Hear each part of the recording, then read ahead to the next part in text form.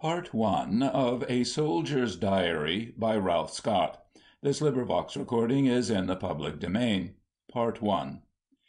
April 23, 1918, arrived at the Royal Engineers Base Depot, Rouen, and was delighted to find a pile of letters waiting for me. Damn fools that we are all fretting to get back into it again. The lines must be very thin nowadays. In the evening had an excellent mess, smoking concert, plenty of champagne, and a terrific fug in the anteroom. Heaven knows when we will have another night like this, as we are at the last outpost of civilization again. April 24. Wasting time all day at the demolition school. God, what fools we are! Up in the line, men are dying like flies for lack of reinforcements. Here are thousands of troops, and we cannot go because the Royal Transportation Officer staff is too small to cope with the railway embarkation forms. April 25. Several fellows posted to companies today, so that it looks as if we shall soon be over the wall that Haig spoke about, and with our backs to it again. April 26. More demolitions. News still very bad. If they don't let us go to the Huns, methinks they will come to us. April 27. Demolitions again. We destroyed a steel rail and heard a fragment of it go humming away over our heads just like a shell. About 10 minutes afterwards the colonel came down with great wind up and chewed us all to pieces for being careless. Our piece of rail had evidently gone right over the camp and landed somewhere near the revolver range. Unfortunately, the colonel had heard it humming over his hut, and it had nearly frightened him to death. April 28. Church parade. April 29. Learning how to make dugouts as practiced by an officer who has never heard a gun go off. I wonder if the Huns do silly things like this. April 30. Wasting ammunition all day on the Lewis gun ranges. May 1. Bayonet fighting, so that it looks as if we may eventually go into it again. One man down from the line today says that he has seen Royal Engineer Field Companies holding the front lines with the poor bloody infantry in support. Oh, let us be joyful. May 2. Have the day off, as I am orderly officer tomorrow. Went out with Lucas and 2 nurses and crossed the Seine by an old-fashioned rope ferry. Climbed the hills on the far bank and spent a glorious day in the woods. Scenery magnificent and everything so unlike war. In the evening we boarded a river steamer and went downstream 4 or 5 miles to Rouen. Had tea, so called. Took the nurses back to their camp and back to ours by train. Rouen is a strange mixture, Gothic beauty and 20th century filth.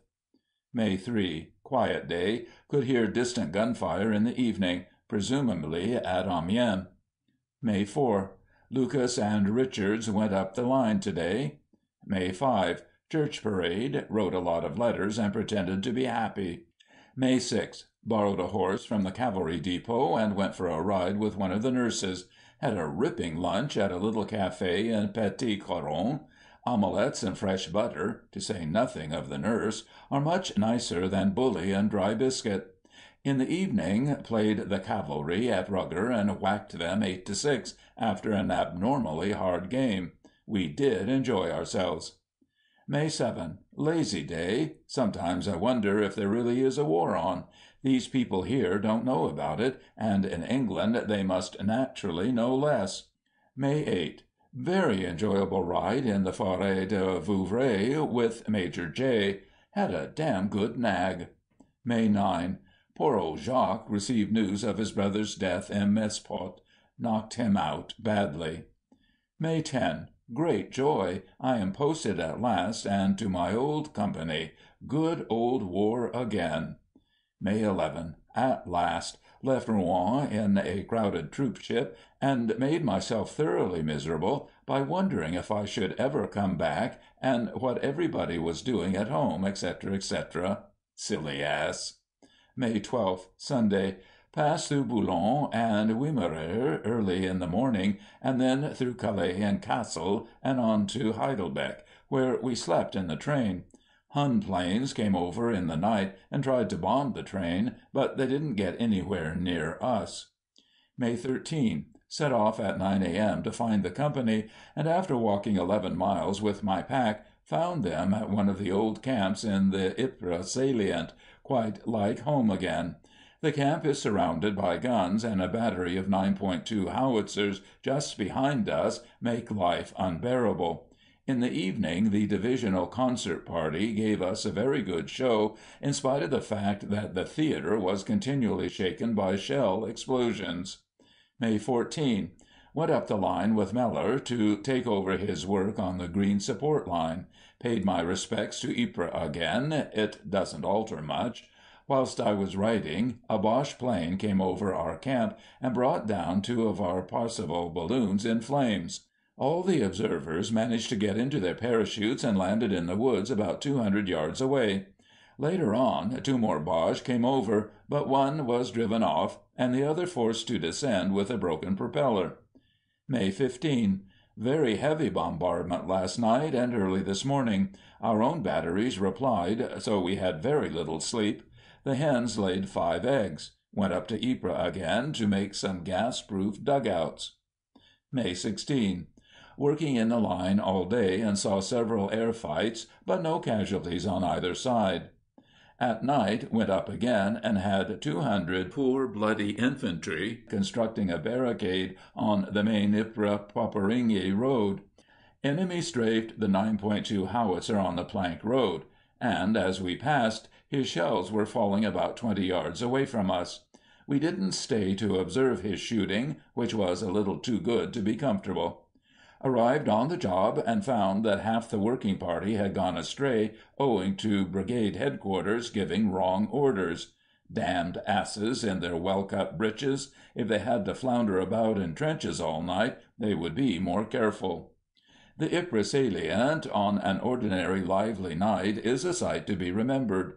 The rise and fall of the very lights makes a circle of fire all around us, and except just where the Poperinghe road connects us with the rest of France, we appear to be completely surrounded.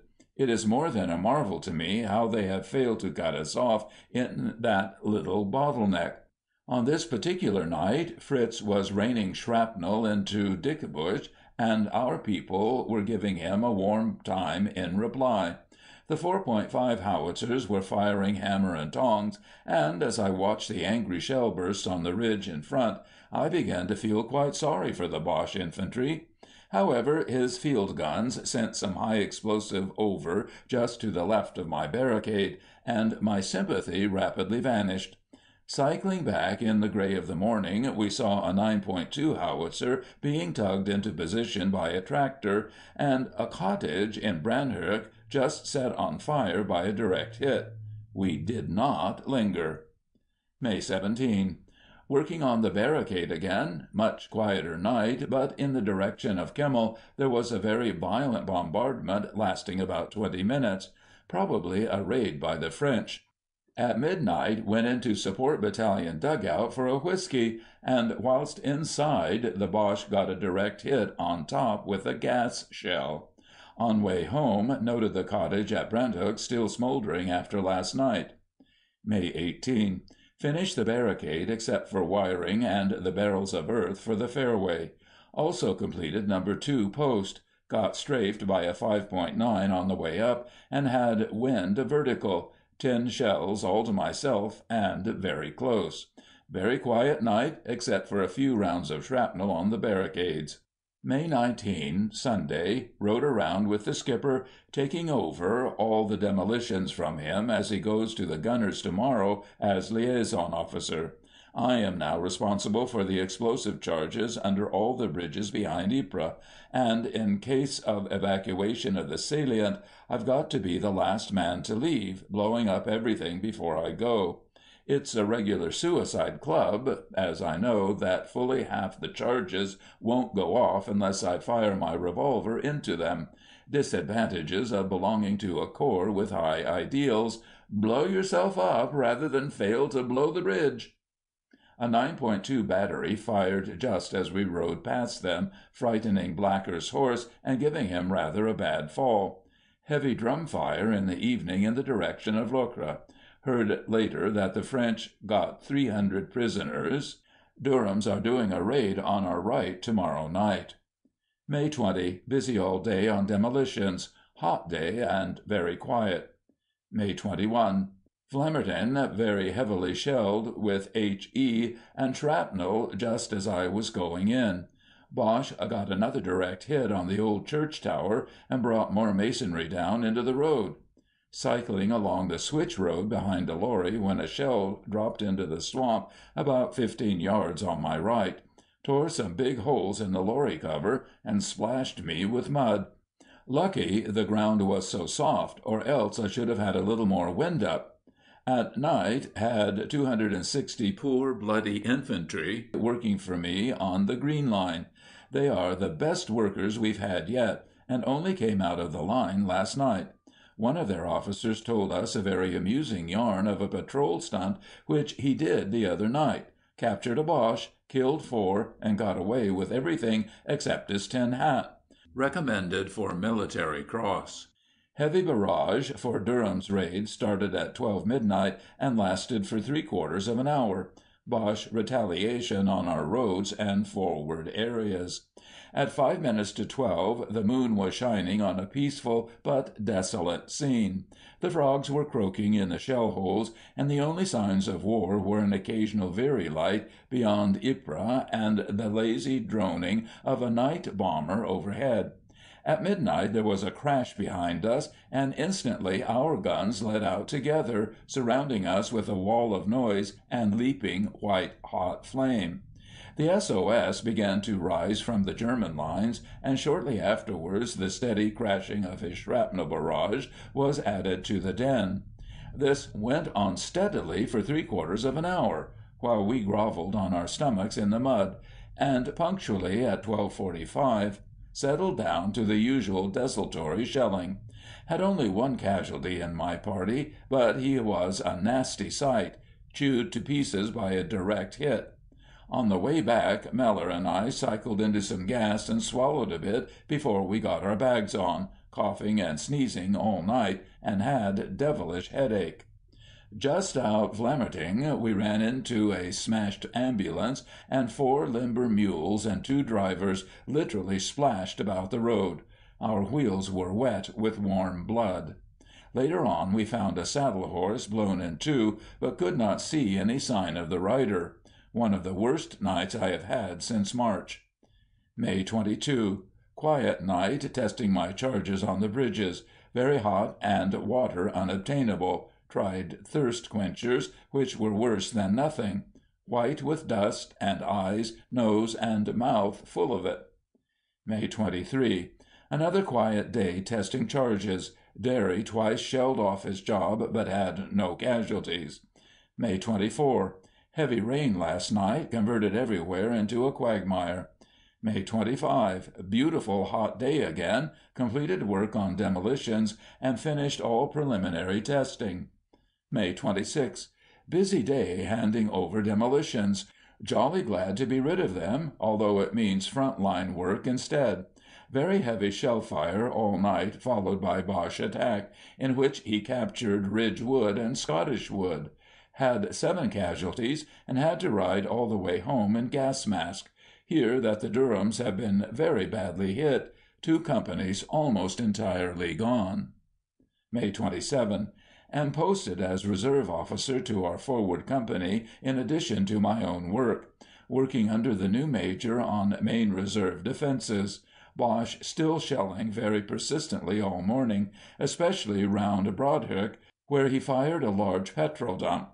Picked up some shrapnel, which fell within 2 or 3 yards of me.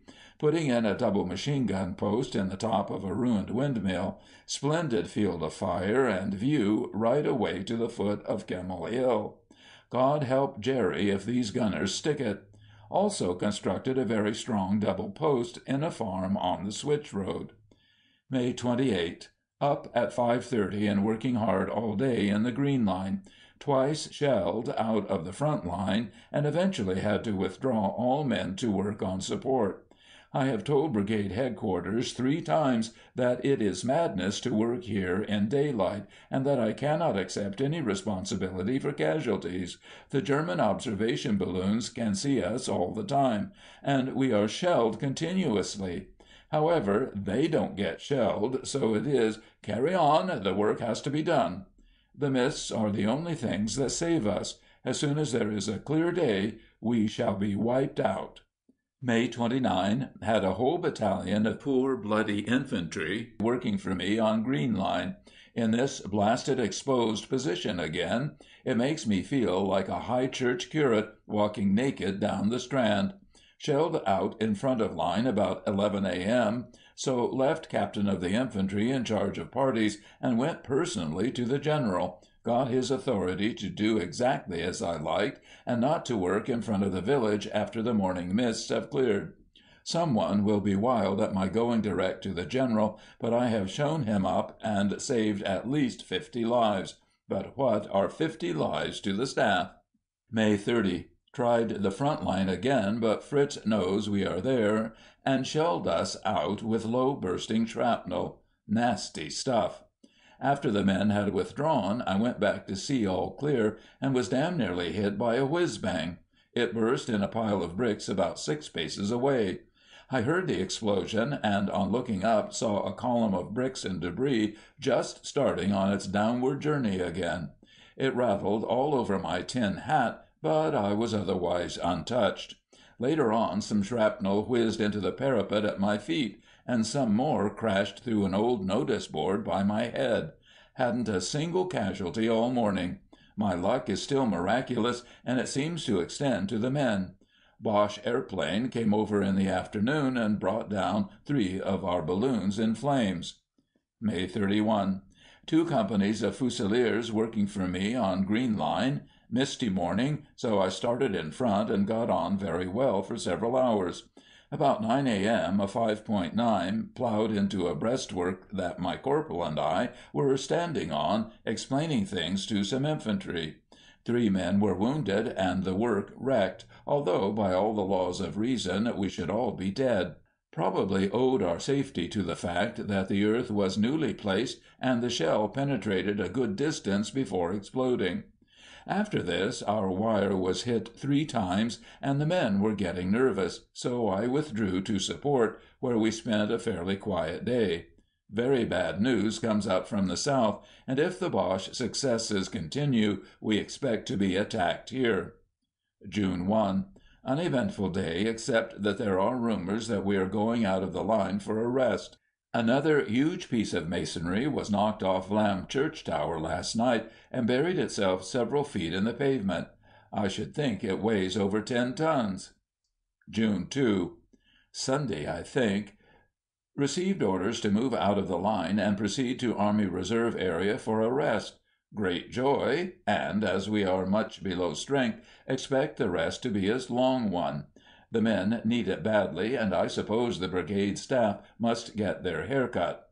Company marched wearily through dear old Peringi and spent a quiet night beyond. All officers had feather beds, although we messed in a granary. The whole road from Pop to Wormstadt was lined with temporary shacks and caravans where the refugees from Ypres are living. They were a noisy, dirty crowd, and the music from the estaminets was simply appalling. However, combined with French beer and women, it seemed to attract Tommy. Oh, ye women of England! Could you but see your heroes now, singing songs of blasphemy and whist with naked whores. At home it is Sunday, and you are enjoying the beauties of a June evening after church. I daren't think about it, my imagination is too keen. June 3. Moved off early in the morning and had a long, tiring, and dusty march, after which we entrained for our final destination. We passed through very peaceful-looking country, and, although not interesting, it was like paradise after the desolation of the salient. From Railhead we marched to our final billets, and arrived there at 8:30 p.m., absolutely worn out. Like a damn fool, I carried 2 of my fellows' packs, but it makes them love me. June 4. Spent a very quiet day, washing, shaving, writing letters, and generally trying to forget the war. In the afternoon I cycled alone to Castle Hill, but it was a misty day, so I could not enjoy the view. Met a pretty little waitress at the Estimate on the top, where I drank a bottle of filthy wine. June 5. Did a little drill, etc., just to keep the men fit, and then went for a short ride. It is good to be with our horses again. June 6. Weather is very beautiful. Spent the day in meditating how I would love some books now. Gunfire is just audible at night. June 7. Appointed Lewis gun officer to the company, and spent the day lazily, apart from giving 2 lectures. June 8. We are going to move again, although, thank heaven, it is still westwards. At 1:30 p.m. received orders to meet Staff Captain at Brigade Headquarters at 2:15 p.m., and it is 12 miles away. What would they do with bloody fools like that in business at home? And they make just the same kind of mistakes when lives are at stake. Set off with 12 men as billeting party, and after a very tiring ride, reached the rendezvous at 6 p.m. to find the blasted captain not yet arrived. I would love to write down the men's remarks. When he turned up, he told me that our billets were a little farther on at the next village, but when I got there I found nothing arranged. After 3 hours' hard work, a great strain on my French, I had everything ready for the arrival of the company. Monsieur le Maire and the farmers were very obliging people, and extremely keen to help. If anything, they were a little too hospitable, and as I was in a dickens of a hurry, it was rather trying to have to stay and drink beer with 17 different farmers. About 10 p.m. Meller arrived with the main body of cyclists, and we went to the Maire's to eat a dry bully sandwich. The old man watched us very gravely, and when we had absorbed the bully, I poured a drink of greenish-looking water from my bottle. He made an awful face and exclaimed, "Ah, Château de la Pompe, pas bon!" He immediately rushed into his kitchen and brought us each a huge glass of sparkling cider, and as we drank he roared with laughter at the recollection of his joke on Château de la Pompe. After this I went out to find the company, and met them on the far side of Brigade Headquarters about 11:30. I shall never forget how they came back that night. They were marching with our own brigade, and long before I met them I could hear the jingling of the transport, the rhythm of their steps, and occasionally catches of song floating down the valley. Annie Laurie! They have left more than half their pals to sleep in Ypres tonight. They are exhausted, limping, lousy, and white with dust, yet, thank God, the spirit is still there. The ranks kept well together, and finished though they are. I believe they would try to struggle back tomorrow if it were necessary. I am a sentimental ass even yet, but I could have cried as I stood on the path and watched the poor bloody infantry go by. Except where the fitful glare from a traveling kitchen threw them into flickering relief, it was impossible to see their faces, and yet I felt I knew them, hard and scarred and ugly, brown as their rifle stocks, as a real man's face should be. And always I wonder if England understands, if England will remember. How many of the ladies whom these darling blackguards have saved would condescend to trail their dresses through the hells these boys call home? I wonder, and I doubt. There are men in no man's land tonight, in travail under a starless sky, men who wonder if it be right that you should lie snug in your bed tonight, while they suffer alone and die. June 9. Spent a very quiet day settling down and getting used to the beauty of our surroundings. We are in a charming little valley between wooded hills, with a pebbly trout stream to sing us to sleep at night. It is just like Cefn on the Elway in northern Wales. A week here will do us worlds of good. June 10, Sunday. Was notified that a battalion of Middlesex is coming to share our billets with us, so I rode over to see the area commandant and had rather a stormy interview with him. Rode over again in the afternoon to try to get some tents out of him, and again I was successful, although between him and the brigade I made myself generally unpopular. It has been some sort of fête day in the village to day, and the sappers had a good time helping the inhabitants to decorate their little village square. It was very charming. June 11. Gave a lecture on the Lewis gun this morning. What profanity in a charming place like this! In the evening went fishing, and met an old man casting with fly and wading. I ventured on conversation, and imagine my surprise when he turned out to be an Englishman. He was very reticent, and, I should think, has a past. End of Part 1.